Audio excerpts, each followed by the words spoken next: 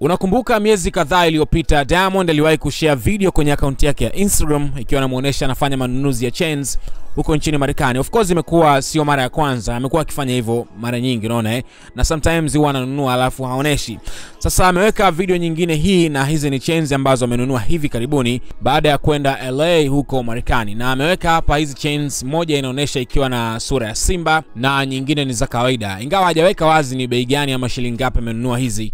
Naamini ukiziangalia tu hapo utaelewa kwamba sio pesa ya kinyonge ambayo imetoka hapo, ni hela ndefu sana. Of course utaelewa kama msanii kufanya vitu kama hivi ni vitu vya kawaida, ingawa ndio hivyo vinaumiza sana kutoa hela nyingi kama hiyo, lakini kwa sababu yeye ni brand, kuna namna ya kujitofautisha na mwananchi ama mtu mwingine wa kawaida. That's why unaona hata vitu ambavyo anavaa, magari anayoendesha ni ya gharama sana. Utakumbuka jana pia Harmonize naye ameonesha chains zake za Konde Gang ambazo ni mpya, akaandika kwamba thamani yake ni sawa na mtu akinunua gari na nyumba, na akaweka pale chini kwamba zimeumiza account yake, lakini hana namna, imebidi ajipongeze baada ya kuandaa baada ya mafanikio makubwa ya kufanikisha album yake ya Afro East. So the same as Diamond, nayo unamuona hapo kuna hiyo chain nyingine na sura ya simba, though kuna time alikuwa na chains nyingi sana zimeandikwa WCB, unaona. So hii ni kama ya kwake tu ambayo unaona kabisa imewekwa hiyo sura ya simba, kwa sababu unafahamu ni jina ambalo amekuwa akijiita Simba na ni aka ambayo inafahamika sana. So kuweka hivyo ni kama namna tu ya kuendelea kulipa heshima na thamani jina lake, unaelewa